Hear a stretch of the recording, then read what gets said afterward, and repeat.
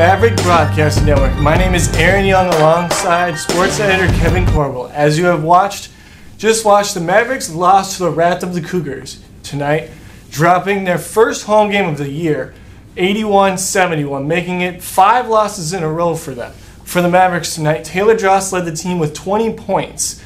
As for the Cougars, it was forward Anna Goodhope who was the top player for the team on the night, scoring 28 points with 9 rebounds to go along with it.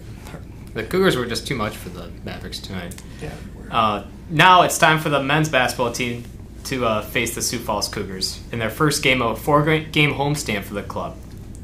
The Mavs have been on a tear as of late, winning their last four games. The team is 11-3 on the year and 7-1 in the NSIC. Sioux Falls, on the other hand, is 10-4 and 5-3 in conference play so far this year. The Cougars are coming into this game with a 2-game winning streak and look to continue that momentum here tonight.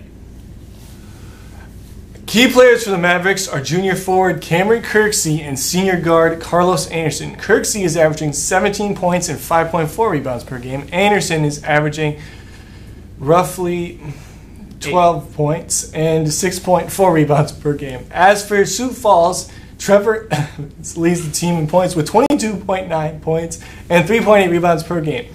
The key for the Mavericks tonight, Kevin, is to start out the game hot and limit the amount of points that Evans has for the team. If they can do that, the Mavericks will win comfortably in this one. Indeed, Aaron.